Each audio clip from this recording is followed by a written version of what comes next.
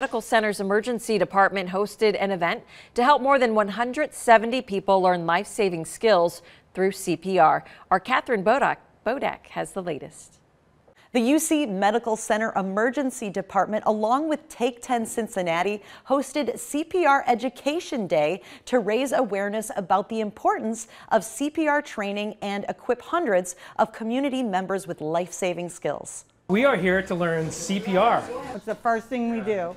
If we get citizens learning CPR out there, we can get that life-saving skill and give the professional responders time to respond. With the average response time in the city being about 4 to 5 minutes, the chance of survivability goes down greatly. Sudden cardiac arrest is the leading cause of death in the U.S. On average, only 10% of victims survive, but survival rates jump about 40% when victims are treated with CPR and defibrillators. It's very easy to learn the steps of CPR. Don't be afraid to do it. The outcome is going to be much better than if you don't do it. Chance of survivability is null if they don't learn CPR. We want to improve the person's chances.